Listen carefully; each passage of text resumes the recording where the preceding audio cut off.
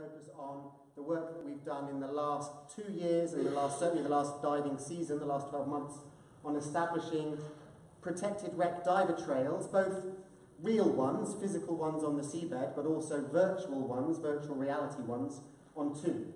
The Holland No.5, which is a submarine at the bottom, and the Norman's Bay wreck, a big cannon site, which is there's a snippet of in the top of this slide. So they're both protected wrecks under the Protection of Wrecks Act, and they're both diveable in one day. So we can visit both of these protected wrecks in one day, one on a slack tide in the morning and one on a slack tide in the afternoon.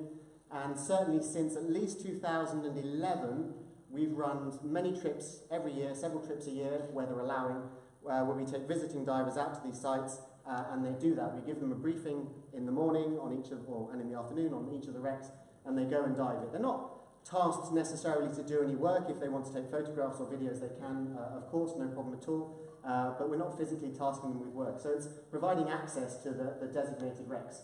So they're very different experiences, and there are many people in the room that have done these with us. They're very different experiences. The Holland 5 submarine is an intact submarine sitting bolt upright in 30 to 34 metres of water, depending on the tide, in visibility that is normally pretty good. I mean, normally 4, 5, 6, 8 sometimes metres visibility. The Norman's Bay wreck is a completely different animal. It's quite shallow, 10 to 12 metres. It's a dispersed site of cannon on the seabed, over about 50 metres long, 10 metres wide, and the visibility is normally shockingly bad. In the briefing, we might say, you'll see a cannon. Yeah, well, sometimes you might feel a cannon. Yeah, this may be the oldest cannon you've ever felt. There's something along those lines. And with funding from Historic England, we've been working to set up physical diver trails and virtual diver trails on both of these sites. I'm going to concentrate for the beginning on the Holland 5 submarine, which is, and the reason I've done that is because that's our first dive of the day. That's when we take people out to this. It's the first one we do. We follow the principle of deepest dive first, so we do that one on the first slack. Sometimes that means the boat, ropes off at 6:30 in the morning. Sometimes we get a nice lie-in. Here it is in all its glory, motoring along on the surface. It's made of Siemens grade steel, so it's good stuff. It's made the same steel that the Forth Road Bridge was made from. It's a dinky little thing though. It's a tiny little submarine for a crew of 8. So it's only about 63 feet long on the seabed, and if the visibility allows, as you dive down, as you get to about 20 metres underwater, sometimes you can see the whole thing in front of you from one side to the other, from bow to stern. There's a single torpedo tube opening at the bow end. It would have carried 3 to 5 torpedoes with a test depth of about 100 feet. Now actually it sits now in about 100 feet of water, and it sits completely bolt upright with its conning tower pointing upwards, and it sits really where it should have been.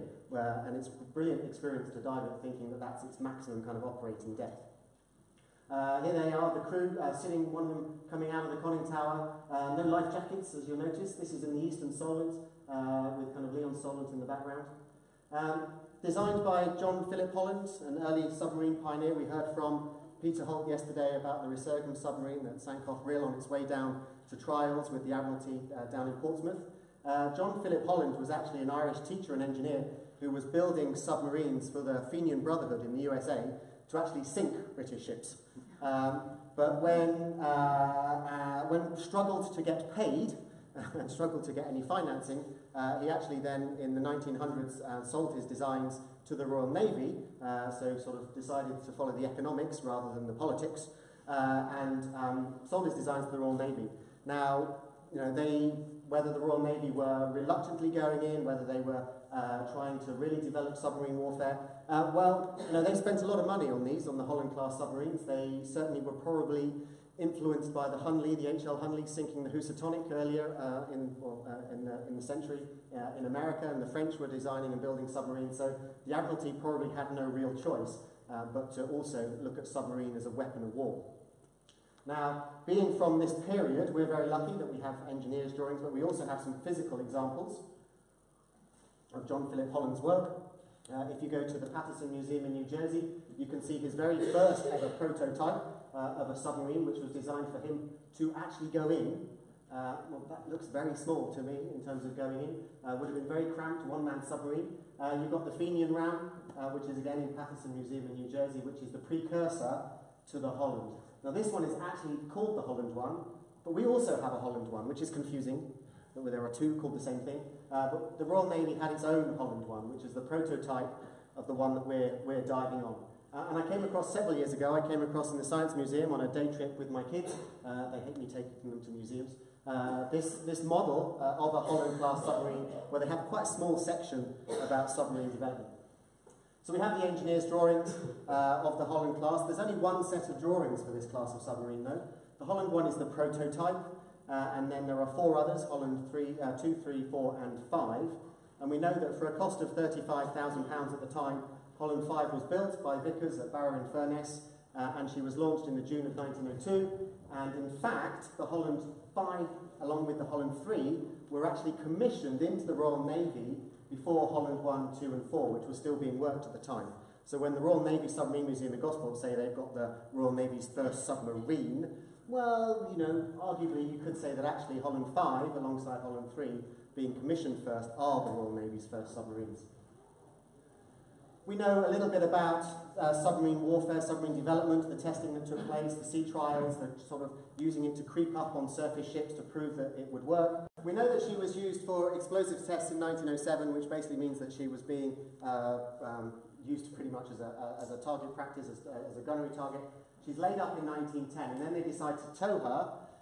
In 1912, she's towed from Portsmouth down the south coast, along the south coast, heading towards Sheerness, when she sinks under tow. We know she was under tow by the barge Enterprise. We know there is no, because she's already been decommissioned, we know there is no inquiry, there's no inquest, there's no records other than this. This is the single line entry at the National Archives at Kew that I found on a visit with Sheila, in fact, on one of our NAS members' trips, which tells us that on August the 8th, she broke adrift from the tug and was searching the channel for a day on the 8th of August, and boom, that was it. Innes McCartney, the submarine historian and maritime archaeologist, reckons that these things would have been a pig to tow, would have been really difficult to tow.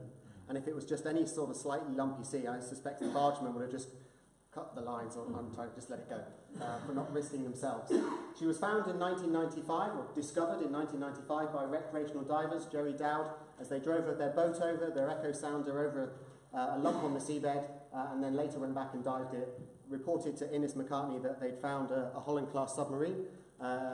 Innes tells the story that he said, no, you haven't found a Holland-class submarine. And they went, no, we have found a Holland-class submarine. And eventually Innes dives it with them, confirms that it is a Holland-class, and it's then designated by Historic England, or English Heritage at the time, in 2005 to become a protected wreck. This is what she looks like on the seabed. This is some multi-beam sonar imagery from 2016, undertaken with Historic England funding by MSDS Marine and Swade Services for us.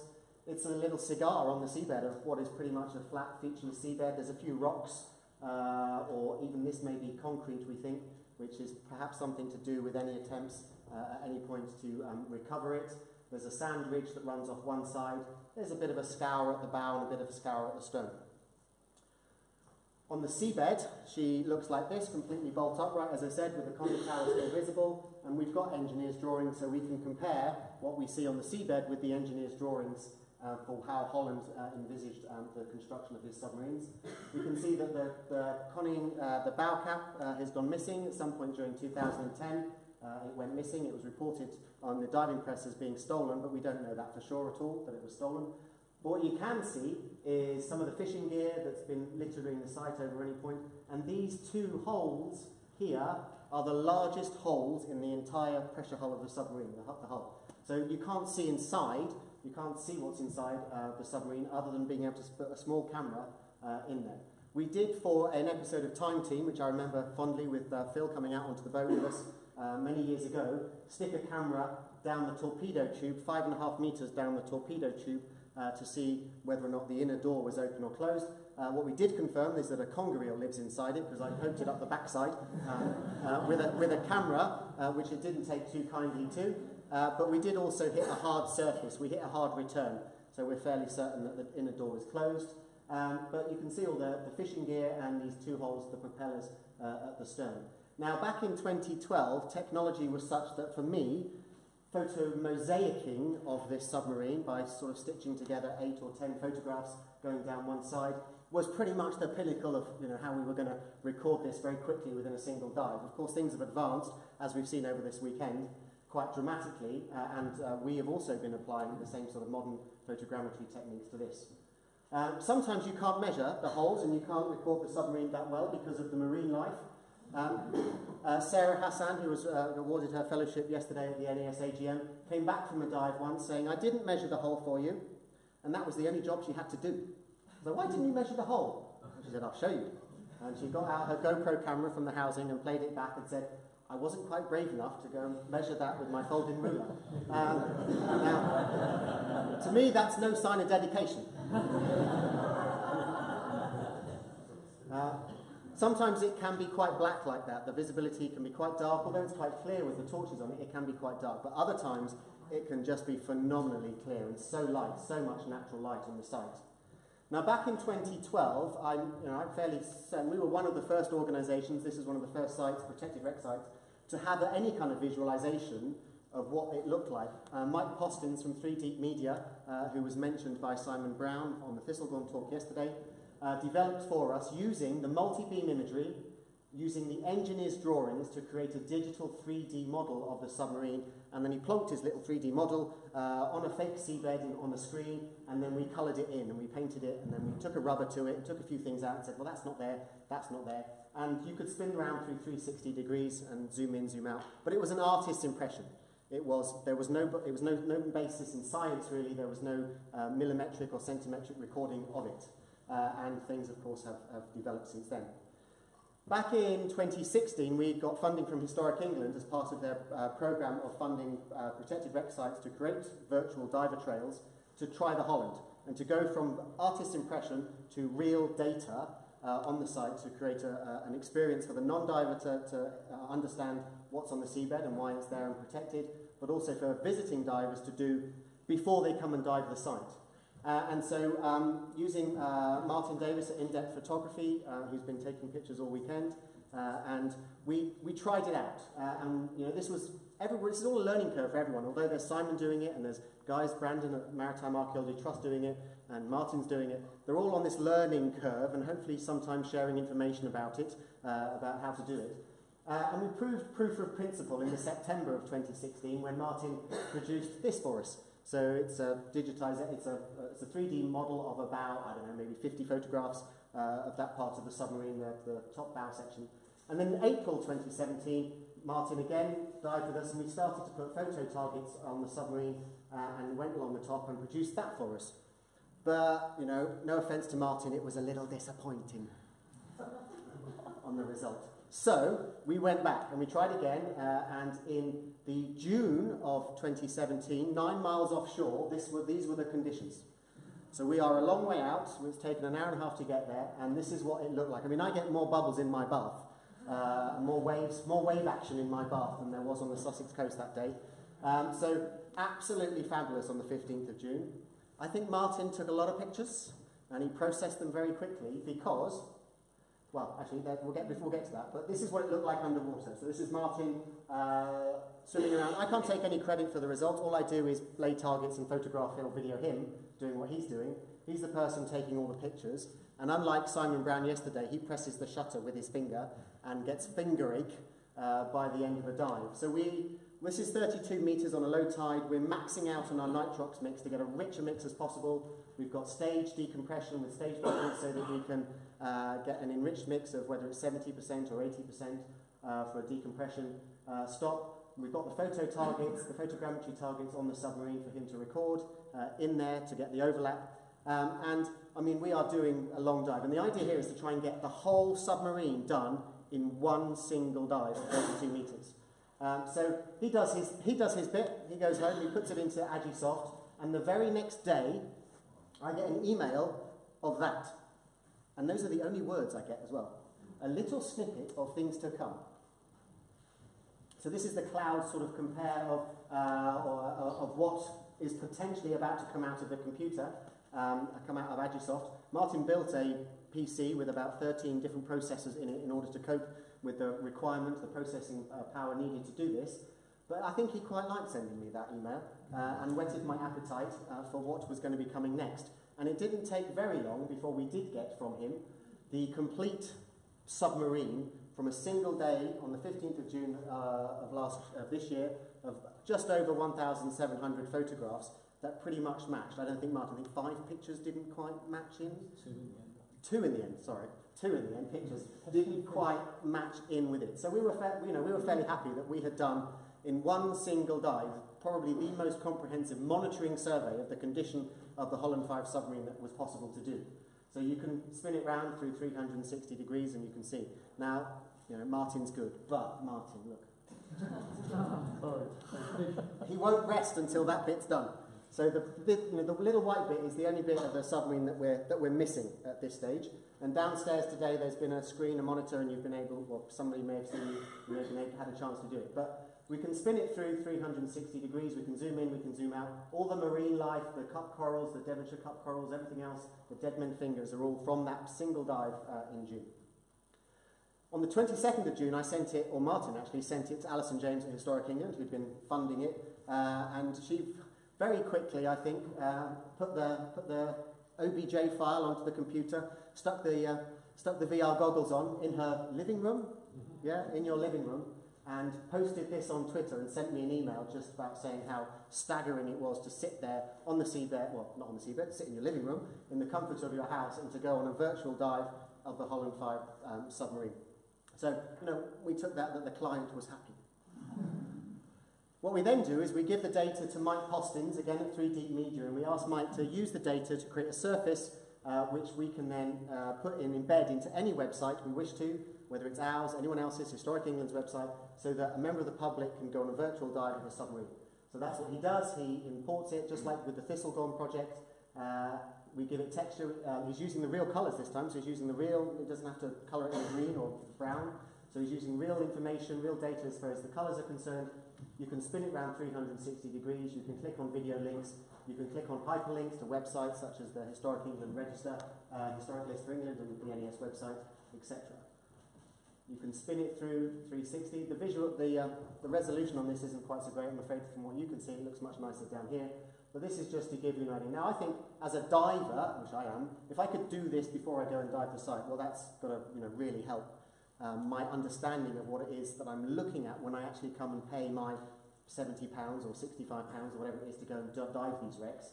I want to get much out of that, much value for money out of that experience as I can. So if I can learn as much as possible about what it is I'm about to go and dive on before I get there, surely I'm going to have a much better experience. And of course you can do it after the event as well. At the dive show in Birmingham at the NEC in October, we beta tested this. We had some divers, some NAS members as well, have a little play with it to give us a bit of feedback, to look for glitches in the matrix, or what wasn't quite working, what was working, and we even managed to, Alison brought along the VR, the goggles from Historic England, and we got old and young having a play. And I think being able to stick them on really attracts people, because as soon as one person's got it on, everyone else is walking past going, what are they doing? What are they doing? I don't think anyone felt seasick doing it, but most people did sit down though, didn't they, whilst they were there.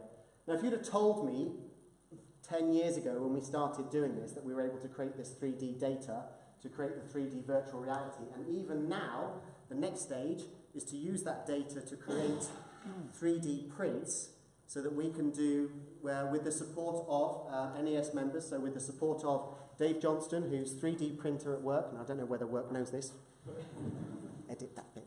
3D printer can do a 3D print using the data. Another NAS member, Ian Barefoot, which some of you may know, can paint it for us. We can create a very tactile experience. We can create souvenirs. And in fact, we've had 2 made. And he doesn't know this, but I'm actually going to gift one as a thank you to Martin for all the work that he's done to create the file for us, to create the data for us, to create the experience. He's been looking at it enviously all weekend.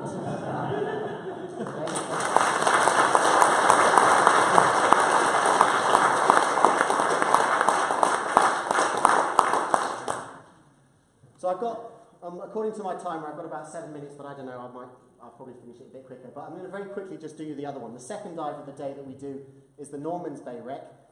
It's a very different experience, and this is the multi-beam sonar from 2016, again by MSDS Marine and Suede Services.